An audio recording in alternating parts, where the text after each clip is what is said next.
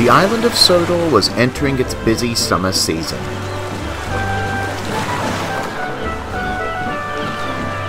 The weather was wonderful in the summertime, and the charming town, shops and beaches brought tourists and enthusiasts from all over the world. More visitors meant more passenger and goods trains and a lot of coordination.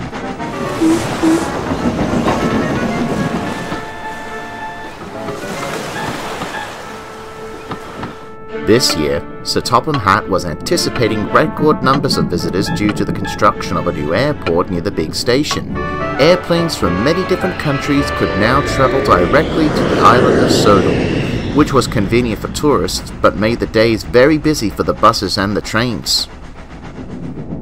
Sir Topham Hatt realized early in the season that he needed more help to handle the heavy passenger traffic.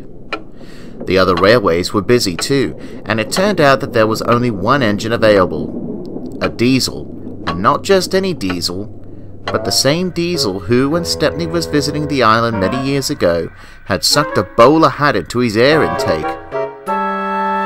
"Not him," said Gordon one morning to the other engines. "It's disgraceful." "Disgusting," put in James. "Despicable," said Henry. "Maybe he's changed," said Percy. "It's been a long time." "I highly doubt that, little Percy," grumbled Gordon. "You just can't trust those big diesels. He said we were all out of date and tried to shove the duck in Stepney, but he got what was coming to him." "Yes," added James, "you can't trust big diesels." "What about Boko?" said Thomas. "You told me just yesterday that you really liked him, James." "I," started James. "I face it," said Percy. "You big engines are stuck in your ways. Let's give this diesel a fair chance." "You never know. Sir Topham Hatt might let him pull your express once in a while, Gordon," laughed Thomas. "Haul the flying kipper," Percy chortled. "You can jerk all you like," said Gordon, "but the fact is that this diesel came here swanking about in the yard trying to prove that he was superior. You can't fix that kind of ego." "Yes," agreed James. Thomas looked incredulous. "Says you. I think the only egos on this railway belong to you three." Thomas and Percy huffed out of the sheds, leaving the three big engines feeling very cross.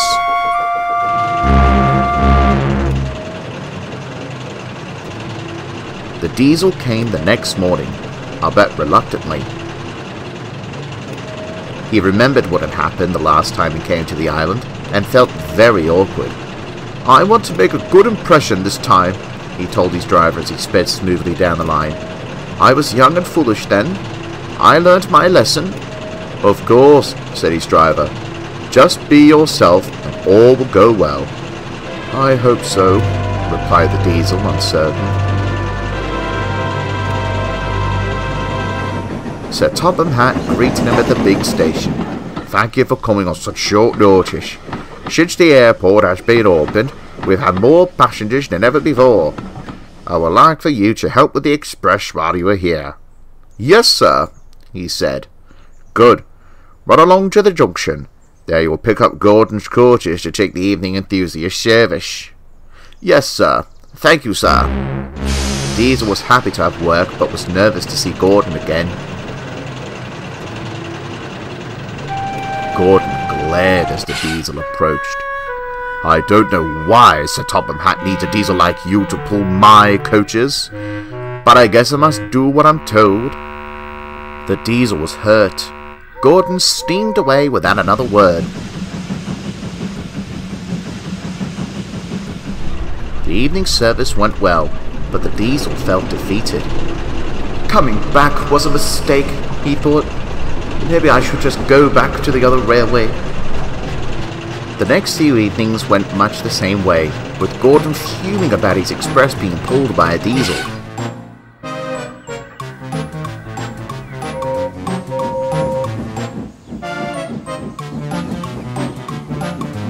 The diesel kept telling himself to give it more time, but he was getting frustrated.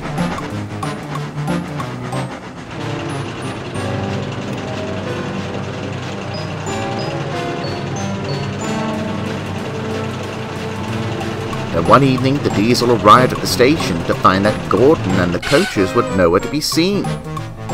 "We're right on time, and Gordon is too," said the Diesel. "What's going on?" The station master came up. With him was Sir Topham Hatt. "You just missed Gordon," the station master said. "He flew through the station without stopping. I've just received a message that he's stranded a few miles up the main line. Please take Sir Topham Hatt with you to see what's happened." Sir Topham Hatt boarded the Diesel, and they raced off to the rescue.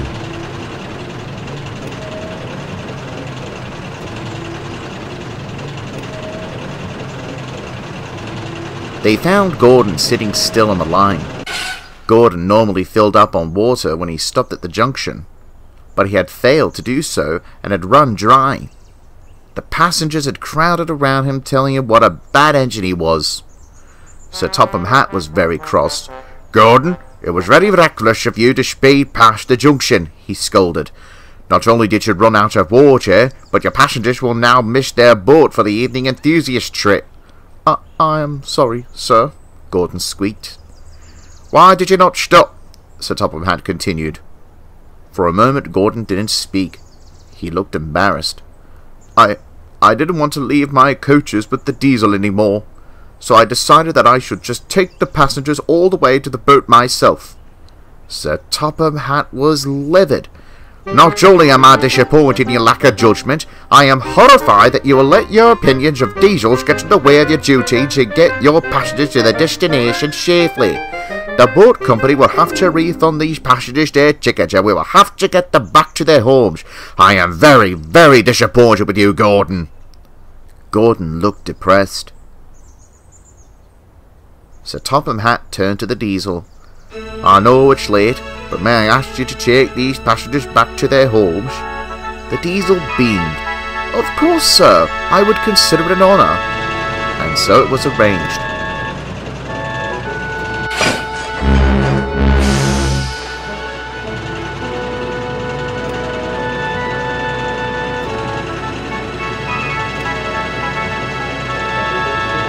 The Diesel tranced Gordon's route back up the main line and got the passengers back home in record time.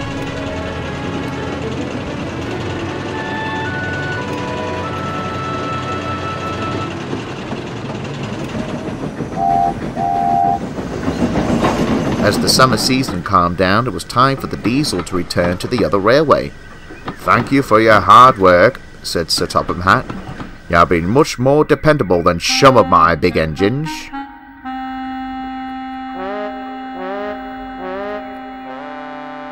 "I know last time you were here we had some issues, but you have proven that you have learned your lesson.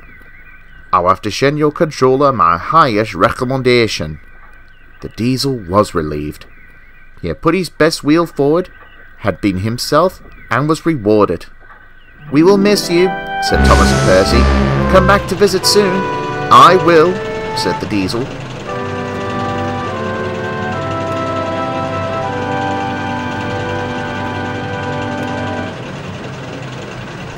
Gordon, on the other hand, was in disgrace. Sir Topham Hatt had given him limited privileges until he could learn to behave. "You just can't trust those big steam engines," called a voice from no one in particular. "Yes, their egos are too big. They can't be fixed," called another voice. All Gordon could do was close his eyes and pretend they weren't there.